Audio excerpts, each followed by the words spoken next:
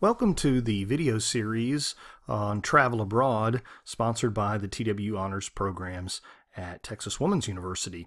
This series of videos is designed to prepare you for what you can expect when you travel with us on our annual travel abroad experience each January. The information here is designed to help you get the most out of your tour experience, to help you learn as much as possible, to help you keep safe, and to keep you healthy along the way. One of the things that I would like to ask for you to do is to take good notes and to be very attentive to these different parts. There are several video parts here, and try to commit a lot of this to memory, if you would, in terms of preparing yourself for your travels. At the end of this series, when we have our orientation class meeting, there will be a quiz over the material on this video series, and I'd like to begin the first video with an overview of etiquette on tour, how to be a good guest. The first thing I want you to think about is why we're going to Europe to begin with. We're seeking extraordinary experiences and adventures so that we can become better than we were before we left. Better what? Better citizens, both U.S. and global citizens, better thinkers, better human beings. So we're there because we want a cultural encounter that's different from our own. You want to be like the young woman up at the top right, not the guy there holding his burger. One of the most frustrating things that you'll see when you travel overseas with people who haven't been overseas very often from the United States is that they expect the world to be kind of just like the United States, as though Europe is the 51st state of the Union. We're going because it is different. We're going because it's not the United States. And so what I'd like for you to do is to sort of think of all the ways in which you would like to see some differences in terms of culture and history and the ways of doing things. Instead of going over and thinking, why don't they act more like we do? Why don't they do things more like we do? Go over with an open mind and try to think in terms of, well, why do they do this way? Why do they do it differently than the way we do? We want to be better citizens, and I think we can be better U.S. citizens when we come back home and have a global experience, and we can be better global citizens by understanding our neighbors, even if they are an ocean away. Better thinkers, better human beings, because we understand other cultures a little bit better. So if that's our goal, what do we need to keep in mind? Well, the first thing, obviously, some of this stuff is quite obvious, I know, but be respectful towards citizens of our host country. That includes not expecting them always to speak English, asking politely, courteously, do you speak English? Obey the laws of the land. Understand that their laws may be very different from ours, and we have an idea that Europeans are somehow a little bit more loosey-goosey when it comes to legal things and public behavior, but that's not the case at all. And in fact, in some ways, there are different kinds of laws than what we expect, and rights to things like privacy, search and seizure, identification in public. It's not quite the same as the United States. If a law enforcement person asks you to do something, you can bet that you need to do it. And be as courteous and polite as you can. Be as respectful as you can of both law enforcement and civilians. You'll find that some people, for example, in France, they expect you when you come into their shop to say bonjour. They expect you when you leave to say au revoir. It's simply done. You don't go in and just quietly enter the place and then leave without saying anything. It's considered very rude not to acknowledge the shopkeeper. That goes back to the days when people used to live right above the shops that they had, but it's still a tradition, a culture. So we're going to be respectful towards the citizens of our host country, and that means making an effort to try to find out what some of those traditions or courtesies or publicly polite behaviors are. And it also means making sure that we have an understanding of what the laws require. We don't want to do things that are against the law. Obviously, some things come to mind, but just be very careful in that respect. We want to respect our fellow travelers as well, and that includes being very punctual and courteous. I almost never have problems with, I don't know, fist fights on tour. Hasn't happened so far. That's kind of not what I'm talking about. I'm talking about the fact that it's actually not respectful to your fellow travelers to fail in terms of punctuality. This is group travel. It's not individual travel. The advantages of group travel are you've got a bunch of people and you're going to have a shared experience and you have an opportunity to really enjoy this together with other people who are excited and who are from the same sort of country and culture that you're from, and you're all experiencing this thing together, and it's a really fun thing to do. The downside is that it's not individual travel, and this is often the biggest hurdle that we have, is making sure everyone stays very, very punctual. When you're late and the group is held up, we frequently will be in a position of not being able to see or do what we had planned to do. And there's nothing worse than having someone basically not value other people's time. So a group tour means that you are responsible to others, that you do have to communicate where you are and what you're doing, and you have to stick together, and you have to be where you're supposed to be when you're supposed to be there. You'll hear us talk a lot about this, and I'll go through it a little bit later on in more detail, but that's very important. The other thing is to try to have an attitude of taking the good with the bad. There will be inconveniences. There will be not so pleasant experiences. Always happens. Doesn't matter where it is, okay? You could be staying 5-star, traveling by private jet, and staying, eating in the finest restaurants, and things will go wrong, okay? And so you just have to have an attitude of, I'm going to take whatever bad experience I have, and I'm going to make the best of it, or I'm going to learn from it. I once stayed at a hotel where the heat didn't work, and we were up in the Alps, and it was freezing cold, and we made it. It was an experience to remember. We all did fine. The next night we could have killed the hotel manager for not turning the heat on in time. But it was a thing that you just kind of have to roll with a little bit. If there's something that needs attention, I and the other group leaders and our tour director will make sure that it gets taken care of. We always stay in a place that's clean, safe, and comfortable, or we don't stay there. But sometimes the comfort can be a little bit of a stretch, okay? So I want you to try to come at it with, hey, this is a big adventure, and there's going to be some weird stuff happen. We had a tire blowout in the middle of a tunnel once on a bus. Everything was fine. We just made the best of it. We went outside, and danced around a little bit, literally. So come at it with the best kind of attitude. Be open to new experiences and new ways of doing things. And this I want to really emphasize here. Again, we're traveling there because we want to go to a different country with different customs and traditions and ways of doing things and ways of approaching things. Different types of food. Be open to different types of foods. Try different things. You don't have to like it. You don't ever have to eat it again, but try it. Try things you've never tried before. Eat the local specialties. There's got to be a reason why people locally like it. I'm still trying to figure out why some local people like certain foods, because they just don't appeal to me, but I'm really game for that. I'm up for trying almost any new kind of experience because I want to know what it's like to do it. You don't want to go over there and say, hey, where's the local Burger King or McDonald's, right? That's just, come on. That's not what you're wanting to do. All that you've saved and sacrificed and planned and studied to have some new experience. So take it all in. Do all these wonderful things. Don't be afraid. Be brave. Be bold. Go out there and try a phrase in French or Italian or German or Spanish or whatever language, right? Give it a try. Take a phrase book with you. Try it out a little bit. People appreciate and admire you when you try to do that. And always, always, always be learning. We're there first and foremost to learn. Every experience is a learning opportunity. And if you'll look at it that way, for example, from when we go into the subway in some major city, you got to figure out how to use the thing, right? And there may be some English instructions, or maybe not a lot, and we got to figure it out. Hey, we got to get from point A to point B here, and we got to do it fairly quickly, so let's use our brains and figure out where we are and what to do and how to get there. And you will figure it out. What's wonderful about this is that so many of you who travel with us, maybe you haven't been outside the United States before, maybe you haven't been to where we're going before, but you always come back. You guys are the best. You come back and you say, I didn't know how to get across town in Rome or in Paris, but hey, I found a taxi, I communicated with the guy, and we made it on time to where we were going, and I can do anything if I can do that. I can go into a restaurant and not know the language and still be able to eat lunch and reasonably enjoy what I thought I was ordering.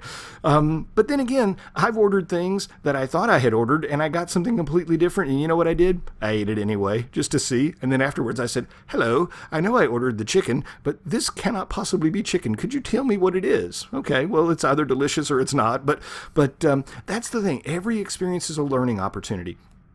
Be attentive, be observant. Ask yourself, why do they do it this way and not that way? Why would they put the table service the way they do? Why do they serve things the way they do? In many countries, when you dine, there are different courses to dinner. Kind of shocks some Americans. They don't put all the food on one plate. They keep bringing more plates, right? You think you're done, and you think, oh my gosh, there's another course for dinner. Other places, it's very American style. So you just never know. So always be asking questions. No one is annoyed by you asking questions if you do so politely and say, excuse me, can you tell me something? Why is that over that way? Why is that over there? Why do you do? I mean, as long as you do it with respect and courtesy, people don't mind telling you that. Sometimes we find out when people visit our country that we have some peculiar things that we can't really explain either. So be learning about everything, not just about the coursework that we're doing, but everything you can find out about, okay? A few ground rules for our tour. We are organized by groups with group leaders. So my honors staff, and there might be a TWU staff or faculty member with us, we're going to be group leaders, and each of you is going to belong to one of those groups. This helps us stay organized. This helps us be very fast in our head counts.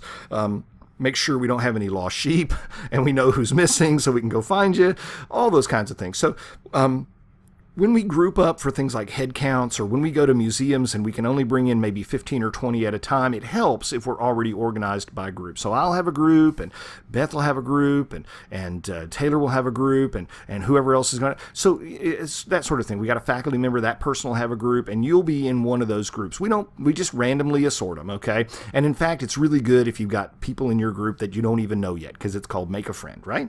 When we stay at hotels, I want you to think in terms of 2-star or 3-star hotels. Things like, the equivalent of a Ramada or a Best Western, not like a Motel 6 or a, Fleabag hotel. But it's not going to be a 5-star hotel. It's not the Sheraton. It's not the Ritz-Carlton. It's going to be something sort of typical budget, middle-of-the-road kind of hotel.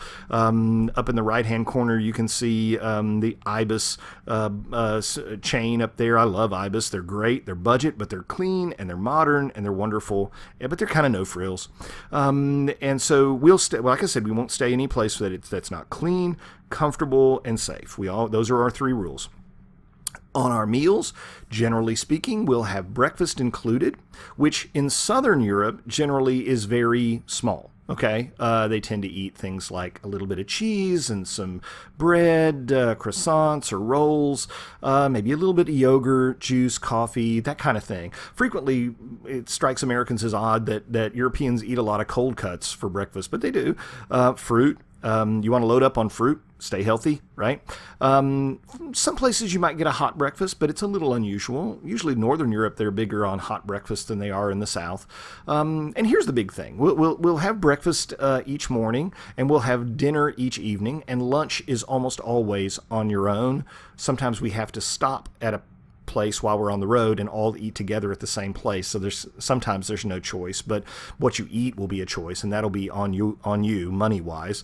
But dinner is served family style. We all pretty much eat the same thing. Of course, that's subject to your dietary restrictions. We'll do our best to honor those, and we've informed our travel company of who has dietary restrictions and whatnot. And as a result, we kind of eat sort of the same thing for the most part, or it's laid out for us. My recommendation is this. About 1/3 of what you eat, you're going to go, wow, that was terrific. That was the best I've ever had. What was that? I really love it. 1/3 of the time, you're going to be, it was okay. I mean, it was decent. Nothing to write home about, but nothing bad either. It was filling and decent and okay, hit the spot. And 1/3 of the time you're going to go, not really for me. I didn't care for that. I don't really like that kind of whatever. So be prepared of that. That's just what happens when you have 40 or 50 people eating the same thing. About a third of the people are going to go, nah. About a third of the people are going to go, okay. And a third of the people are going to love it, okay? Keep a little money for your lunches, obviously, every day. Keep a little money in case you get something for dinner where you just say, I tried it, but I just can't stand it. It's just awful. I couldn't even finish it. Now I'm hungry, okay? You can go get a snack if you want to before bedtime. But my advice for you is this. Please don't be so dang picky. Try stuff. I mean, I have to force myself too. I mean, I look at something and say, that is kind of wiggly and kind of, you know, slimy looking. I don't know if I want to eat that. But I try it anyway, because you never know. Sometimes I regret it, but I believe in being adventuresome, and you should too, for heaven's sakes. So don't be so darn picky. Don't think this is going to be a 5-star sort of experience, because it's not. It's going to be budget travel for college students. That's why it's so inexpensive. But it's going to be safe, it's going to be clean, it's going to be healthy, and if you make the right choices on food, which we'll talk about a little bit later, then you'll stay healthy while you're on tour, okay? So for example, with coffee, I got to have my coffee every morning. I'm an addict. European coffee is just not my kind of coffee. But hey, I have an espresso. It takes the top of my head off, but I have an espresso. And I just say, well, that was a quick coffee experience. And now I'm like, you know, on fire because the caffeine is unbelievable. Everything's different. Just try it, okay? Now, when we travel and we're in groups, this is why the group leader thing is so important. Frequently, what we'll do when we go from point A to point B is we will tell you, please don't go to the bathroom. Please don't wander off. We're going to do a head count. We're going to get to our next destination, do a second head count, and then give you free time. When we tell you, and I'll go over this more in detail, especially at the airport, when we tell you don't take a bathroom break, we mean it. We know a lot of people need bathroom breaks frequently. We try our best to do that. But I'll give you an example. Suppose our plane lands in Frankfurt, okay? And we get off the plane and we do a head count, and I say, okay, we have to get to gate A12. Please do not go to the bathroom until we get to gate A12. So we all go straight to gate A12. We do a second head count, and then I cut you loose for the bathroom. Okay? Now, what that tells you is you probably ought to go to the bathroom before you get off the plane, okay? That's a good piece of advice. We'll tell you some more pieces of advice later on and at our departure meeting. But essentially what that means is that while we're deplaning, don't go anywhere. This is true in a lot of occasions, right? When we're on the subway or whatnot. Don't wander off and go anywhere, because what happens is one person says, while everybody's getting off the plane, I'm going to go to the bathroom. I'll be right back. And then that person goes to the bathroom. We do our head count and we're missing that person. And we wait and we wait and we wait. And then someone says, I know, I'll go check the bathroom to see if she's there. And then that person goes and the search party goes and looks for the first student.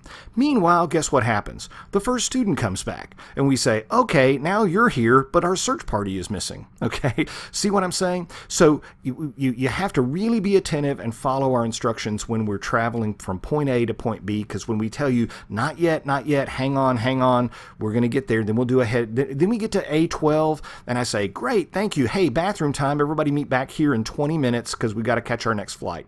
And it works so much better, so much better. So be prepared for that. Another thing that you need to know about is this, is that when you agreed to travel with us as part of a TWU sponsored group, you are going to be asked to consent to our terms and conditions. Now that's going to be on Teradata. The Education Abroad folks are going to tell you how to access all that, but you're going to need to agree to our terms and conditions, and that has to do with your student conduct.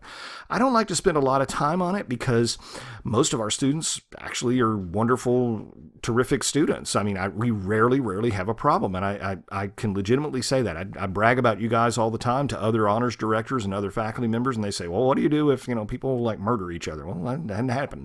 What if you do if someone smuggles cocaine? Well, that hasn't happened either. So you guys are generally very wonderful travelers and wonderful companions to have.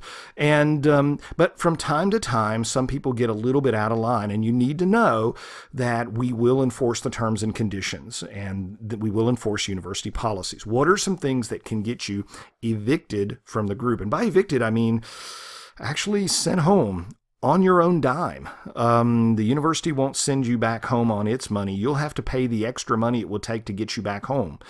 One would be antisocial behavior.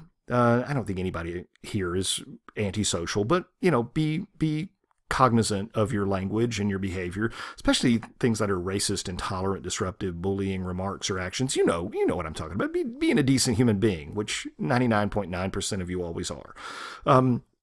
Taking stuff that's not yours, kind of not right. We learned that in preschool, right? Drinking, especially to excess, or drug use. If drinking is inappropriate for your age, certainly drug use, not appropriate. I had one person who was abusing diet pills, so it doesn't even have to be illegal drug use. If we think that the medications that you're taking are excessive or causing an unsafe situation, we're gonna have you go home. Okay. Unsafe behavior like hanging out of windows of moving buses or balconies and things. Don't do that kind of stuff, right? You don't want to do that, because we've never had somebody injured while we were on tour. I don't ever want it to happen. Failure to follow the group leader instructions. If you just simply disregard those, then that is reason to send you home. Violation of other group policies as detailed in the terms and conditions. Physical violence, obviously, is smack somebody in the nose, we're going to send you home, right? We don't do that. We don't hit people, right? Inappropriate public behavior. I'm going to let your imagination wander on that. We've not really had anybody do that, but I have heard other groups where people weren't exactly appropriate in public. Use your imagination, as I said. And then violating local laws. We can't have you do that, because if you do that, then it's going to be really hard to get you home, because you're going to be sitting in a jail cell. So the young woman down there in the bottom right-hand corner there, where is she? She's at an airport. Who's she with? Nobody. She's all alone with her little bag, and she's sad. Why? Because she got evicted from the group because she did something inappropriate, or she took something, or she was antisocial, or whatever. Don't let that be you. We don't want that to be you.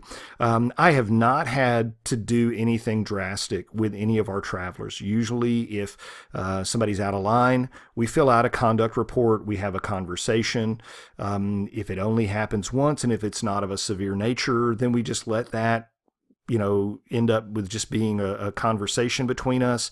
If it continues, or if it's of a serious nature, then we'll come back to TWU and report that to the Vice President for Student Life. And if it is a very serious matter, we'll send you home. I hate to be Debbie Downer on this, and I've not had to do that very often, as I said, but it is important that you know that. We're asking you to sign the terms and conditions, and we take those very seriously. Okay. Having said that, we kind of have a policy where we are our sister's keeper. So we want you also to be looking out for each other. Somebody does something dangerous, don't worry about being a snitch. Worry about whether something bad's going to happen to them, and then what are you going to think about yourself the rest of your life because you didn't say something, okay? We're not trying to look for people to be informants and snitches. We just want everybody to be safe and enjoy themselves. Well, that's the end of our first part. We're going to have another part coming up here where we're talking about staying safe and staying healthy on tour. So be sure to watch that video as well.